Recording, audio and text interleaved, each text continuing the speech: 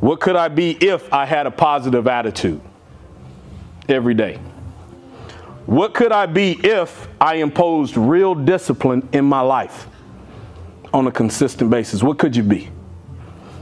And what could I be if I worked as hard as I could every day? What could you be? What could we be if everybody took that individual commitment on all four of those questions? Huh? Elite. But those are easy questions to ask, but they're hard ones to answer, because it's going to take an extreme amount of sacrifice, commitment, and discipline to get them all done on a daily basis.